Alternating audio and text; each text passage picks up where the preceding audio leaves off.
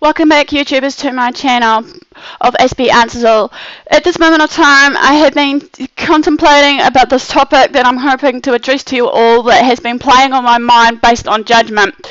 This topic, however, pretty much may touch some of you, which I hope to, give you a little lifting. Not, as I said, I'm here to encourage and build you guys up. So here goes.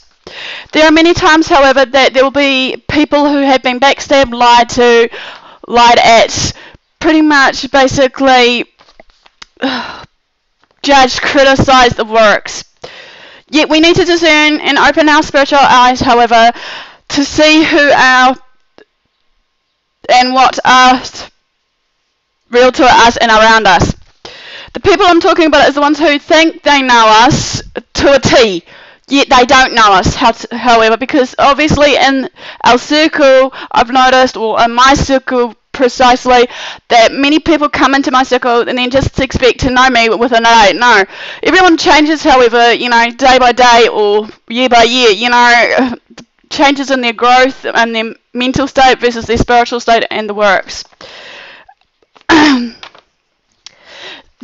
These people, however, are the ones that comes into our lives to kill, steal, and rob us of our joy, however, if we had any, however, or the peace and happiness. They are the people who are, I will call, outsiders in our circle, that tends to pretend to be our friends, yet they end up going behind our backs, however, and backstab and lie to us about anything and everything just to try and win our honesty, integrity, loyalty, and faithfulness and trust. They are the people that are so jealous and insecure, however, of themselves, so they end up trying to put them on us of all these jealousness and insecurities around us just to make us feel small and belittle us no matter how we go about our lives. They're the type of people, oh, I've said that already, aren't they? No, they're the type of people that are jealous of you and that they'll do anything in their own power to bring us down or even drag us down and out. I'm talking about the type of people who they understand, but in reality they do misunderstand or misread us, as I said before so many times about misunderstandings and misreadings in my last video. These are the type of people who actually is impatient about our past, yet they're quick to give you their opinions in the present or even about our past that we lived in. We don't have to, by choice, listen to what they have to say about us, however. Just change how we would listen to or react to what they say or do towards us, as we know that these ones hates us if we did the opposite effect on them, which is true in a matter of speaking, because I've learned that day by day that every time we try to do the opposite effect to what they're doing, bringing out the negativity, pretty much they get a bit frustrated. I've noticed this in one of my circles at the moment, that, there are people around me that are trying to drag me down, and, I do the opposite effect, trying to smile and, love them anyway and just hopefully go my merry way. I can't always be angry and obviously hold that grudge against that particular someone, however, regardless of what it is, that, they hurt me in a way that's going to affect my present to the future. Even though, yes, I know that I'm still working on some parts here, as I'm saying as in my last video, I'm not perfect, but it doesn't mean for people to come up to me and pick out my flaws or my mistakes, however.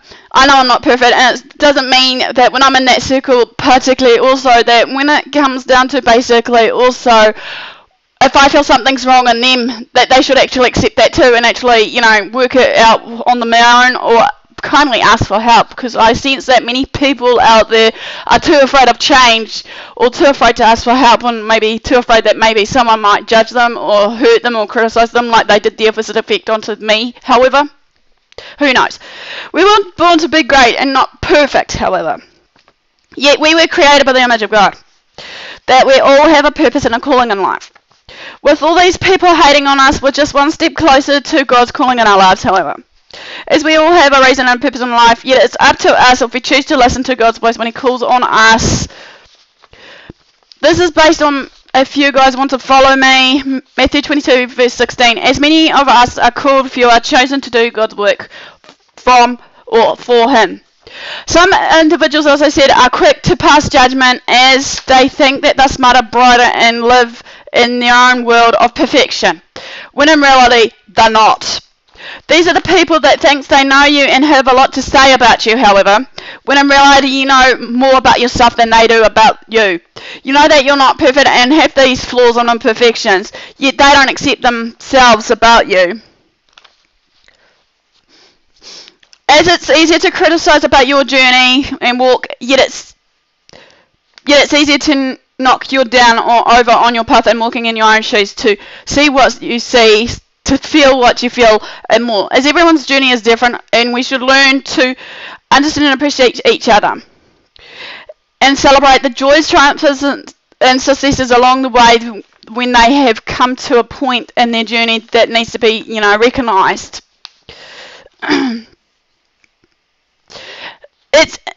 It's easier to judge someone else but not ourselves, as this is easy for them to quit, however, just so that they can give their unwanted and unwelcome opinion on us and try to give us a solution to suit them and make themselves important and higher above everyone else. They are strong enough to pick us up, yet weak to put up or pull us down. Yet they are strong enough to be there for us after giving us that grief or putting us through this grief and misery, however, in the first place when we were walking in our journey. These people that judge you are insecure compensators, as they're the ones sitting on the sidelines while we're out there doing our own thing, giving our all and everything we should be doing. However, yet also what they're sowing in their lives will reap later in what comes to pass. That memory verse is from Galatians 6 verse 7 to 9. They do nothing in their lives, yet they think that they know about you and what you do every day that you don't, as they are the ones wasting their lives on you, and what they think or say about you isn't our business anyway, as we should keep moving forward and not to look back, regardless. That I'm trying to learn that myself here. The reason why they're talking about you, hating on you, etc., is that you've got the courage to do what you want to do, and obviously they don't want to do it, obviously, to wait and let them see if you're going to fall or, pass or fail on that given type of, destiny of your journey, of what you were called and destined to do.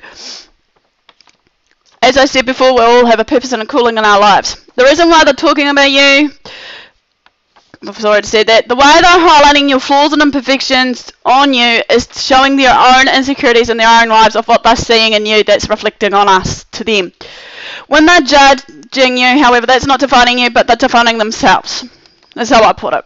The most insecure people who come in our lives are the ones that has the most to say about us, as I said before, and also shows us about who and what they really are as a person.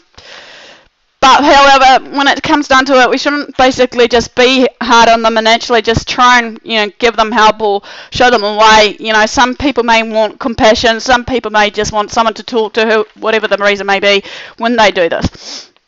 However, bear in mind, don't let these insecure people win by placing their doubts and insecurities about you, or make you yourself doubt about you. Think positive, as you're smarter and wiser than these people. However, never let somebody come into your life and tell you what's wrong with your life when they have nothing right or going right in their own lives. However, in other words, again, I say, discern with your spiritual eyes. Never let the haters hate on you. Bless them and not curse them. Be the light on their path and show them the love, peace, hope, etc. The reason the haters hate you, they haven't learnt to love themselves and being at peace in themselves. Well, that's all for the first part of my judgment series, basically. So be you, be true, love yourself, and I'll see you guys soon.